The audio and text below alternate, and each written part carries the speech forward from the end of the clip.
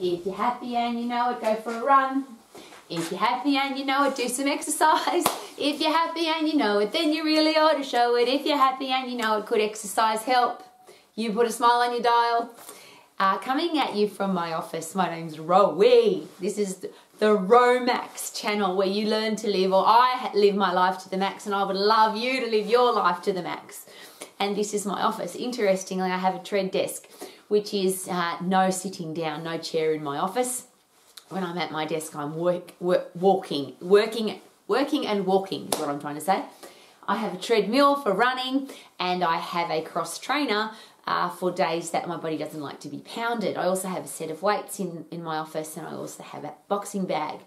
And I also live with a steep driveway and soft sand and lots of places to exercise. Who the hell cares is probably the question that you're asking. The reason I'm asking you this question is every day people share with me that they're not very happy and that their life's not going the way they want it to. And they often share with me in the same breath that they don't have time to exercise. Even though, is it possible that if you exercise, you could have a better day? So why do we skip exercise? If we're busy, if it's hot, if it's cold, if we've got work to do, why is it that exercise gets dropped? Now, the next part of that, which even makes less sense, is if I'm on holidays, or if I'm going on a trip, or if I've got an event coming up, or a lot of people just say, well, I'm too busy, I have to drop something, so I'm going to drop my exercise. Well, I'm going to ask the reverse question. Is it possible that if you exercise, everything else in your life becomes easier? Is it possible that if you are fit and strong, everything in your life that's challenging becomes easier to overcome as a challenge? And the reason, again, that I'm asking is so many people who drop their exercise program also share with me that they have a stack of challenges, that they're stressed, that they're miserable, that they're depressed, that life is not going the way they want it to, but they're not doing any exercise. Now, here's an interesting question. If you're busy, or if you're going on holidays, or if it's hot or if it's cold, do you still brush your teeth? Do you still have a shower? Do you still eat food? Do you still wear clothes? Now, they seem like ridiculous questions because I've exercised every day of my life since I was 10 years of age, and people think that I'm a fanatical weirdo. But here's the question that I always respond with. Yes, I've exercised every day, but I've also, like you, have you had a shower every day? Have you brushed your teeth every day? Have you worn clothes every day? Have you breathed air every day? Have you eaten food every day? All the things that we do every day that we would never miss. Why does exercise get dropped off? And I go a step further. Is it possible that it would be better to drop the other things off but not your exercise? If you are fit and strong, is it possible that if you skip a couple of meals, it won't matter? If you're fit and strong, and I would never not brush my teeth and I would never not have a shower, but if I had to choose, I would rather exercise and miss my shower, or exercise and miss brushing my teeth, than not exercise, because of the chemical changes that happen inside the human body when you exercise.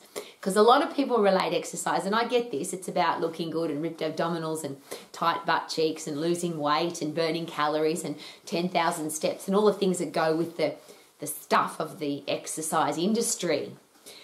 But what if we look at exercise in a different way? What if we look at it as a normal part of life, and even more importantly, an injection of antidepressant? What if exercise had the ability to get your brain to function more effectively so that you could do everything in your life better? And I say that with a very, I try not to sound sarcastic, because to me that's just an obvious. And I'm not talking about long distance exercise. I'm not talking about exercising for a long time. And I think that two of the things that, or the reasons why people don't exercise or drop their exercise program, because people often say, well, I haven't got time to go to the gym for an hour, so I won't exercise at all. Or even, I haven't got time to go to the gym, so I won't exercise at all. I haven't got time to do a 45-minute class. I haven't got time to go for a 30-minute run, so I won't exercise at all. Which is why I think that the dentists have got it right, because we brush our teeth for 1 minute, maybe two. And I think if the dentist said you have to brush your teeth for 30 minutes, we probably wouldn't do it. But because they've suggested a short-term fix or short-term solution, a short solution to a big challenge, people brush their teeth, and most people do. Even in third and fourth world countries, if people haven't got a toothbrush, they still get a stick to clean their teeth because it feels yucky if you don't clean your teeth. Well, here's a question that I always ask. How do you feel if you don't brush your teeth for 2 or 3 days? I hope you don't know the answer. But there are people who not only haven't exercised for 2 or 3 days, they haven't exercised for 2 or 3 years and wonder why they feel so crappy. The beautiful thing about exercise, high intense exercise where you get puffed and you lift heavy, or a combination of both. So you work in the phosphate system, which simply means the energy system, the fight and flight system of your body, which gives us all the chemical changes required to run away from the wild animal or turn and fight the wild animal. Now, we haven't evolved from fighting wild animals, obviously, but we don't have them chasing us anymore. So we have to create our own high intense activity for fighting and flighting, because that intense activity, yes, produces all the drugs that helps us do that. So if you put your body under pressure, your body will handle it. It'll produce epinephrine, adrenaline, cortisol. The catecholamine system opens up all the cells in your body to be able, so that you can fight and flight. That's awesome. But the offset of that, which I think, it not only is it for me really exciting, but I think we either never learned it or we've forgotten, is that we get rewarded for that. If you kill the animal or if you run away from the animal, you fight and flight, or both, and you are now a winner. Your body says congratulations by producing dopamine, a reward neurotransmitter in your brain, which makes you feel good. You feel like a bloody legend. Serotonin, which no one really understands, but technically it's called the satisfaction neurotransmitter. You feel happy with your life regardless of what's going on around you. You produce endorphins, which are happy drugs that also reduce pain. And you produce brain-derived neurotropic factor, which is fertilizer for your brain. So when you put a combination of all of those together, you become this happy human being. You've changed the chemicals in your brain from I'm stressed, I'm scared, I've got to get away from the wild animal, or I'm tired, lethargic, unenergetic, can't be bothered. You go in almost an instant, because the phosphate system's only 10 seconds. So this is why my office is such a powerful neurotransmitting space. Because I've got yes, I walk on my tread desk. There's no high intensity happening there because I can't type and sprint at the same time. But about every 15 minutes, without fail, I either sprint on the treadmill, I get on the cross trainer and go flat out, I punch the bag, I do push-ups, I do weight training, I do something where I increase my heart rate to that 100% phosphate. So I make every muscle and bone and ligament, tendon and joint, heart, lungs, endocrine system, central nervous system all fire up, so that I get a chemical change in my brain. And that's why I'm happy all the time. And that's why I get accused of being fanatically happy all the time. You can't be happy all the time, Rowie. Well, you bloody can. Because if you force your brain to produce happy drugs, you can't be unhappy when you're filled up with happy drugs. The world is chasing that feeling. The pharmaceutical antidepressants are the largest produced drug in the world and the most prescribed drug in the world. And if you add to that heroin, cocaine, marijuana, gambling, smoking, drinking, shopping, all the things that people do to try and get that dopamine rush, you can get it in 10 seconds by doing high intense activity. Why would you drop that? If you're a heroin addict, God forbid, you would do everything possible, and most people that have ever been involved in that process of drug addiction will tell you that a drug addicted person would miss everything: shower, food, family. They break down their family unit because they've got to have the drug.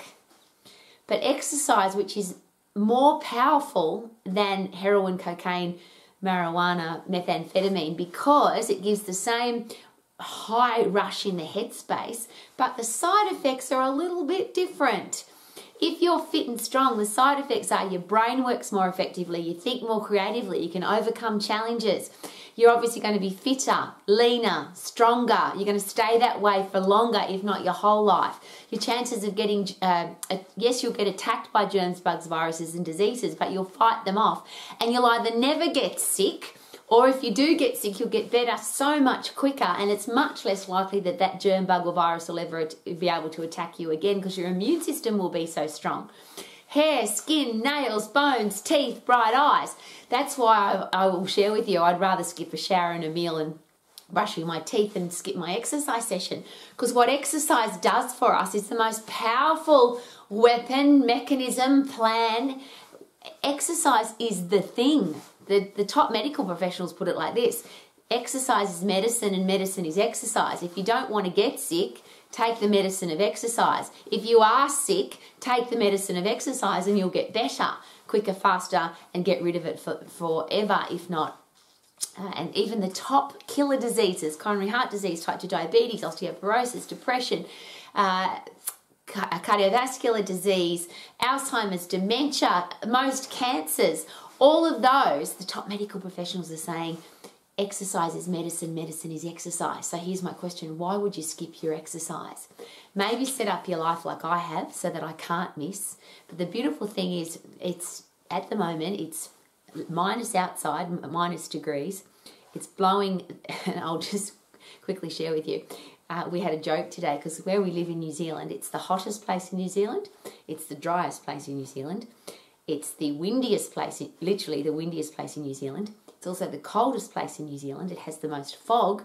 It has everything. Where I live has everything. So right now, to go outside and exercise, the wind will blow me over. It's minus degrees. It's just not, and it's dark for a start. But I would never not exercise. It's part of my life. So I set my life up so I can't miss, regardless of what's going on outside. But if you know anything about my life, my exercise, I would much prefer to be outside, running up and down the driveway. I lift rocks and gravel and sand and wheelbarrows, and I'm an outdoor person. Huff and puff, lift heavy things, turn my body into I rattle them off, a germ, bug and virus fighting machine, disease fighting machine, a happy drug pumping machine, a fast food burning machine, a body that looks good, feels good, has a stack of energy, performs at its best. You love what you see in the mirror, and of course you're going to get great results if you're fit and strong for every part of your life. So my question, please, if you are ever considering that you're too busy or it's too cold, too hot, you don't have time to exercise, could a better question to ask be this: what if I don't exercise? And how long does it take to get into the habit of not exercising? So I miss today, miss tomorrow, miss the next day, miss the next day, and before you know it, 3 months have gone past and you haven't done any exercise. Imagine not brushing your teeth for 3 months. Imagine not brushing your teeth for 3 days. I would never miss brushing my teeth, never. But exercise is, for me, the driving force to keep my body going in every area of my life. So rather than skipping exercise, how about we make it the #1 priority? If you want to be a happy drug pumping machine, germ, bug and virus fighting machine, be in great shape, be healthy, fit and strong for the rest of your life, and have a body and a brain that loves to live its life. Exercise is medicine. Medicine is exercise. May we never need any other kind of medicine. Thank you for coming to Romax. My name's Rowie. I would love you to live your life to the max. And because we're on YouTube, I would love it if you could share this special message with the people in your life. If you think that I can add value to their life, I would love it if you subscribe to this fun, happy, positive place to hang out every day. I would love it if you leave me a comment, because I will always respond. And most importantly, please live your life to the max, because you can. I feel good. Na na na na na na. I knew that I would now. Na na na na na na. So good. Yeah, so good because I exercise. Woohoo!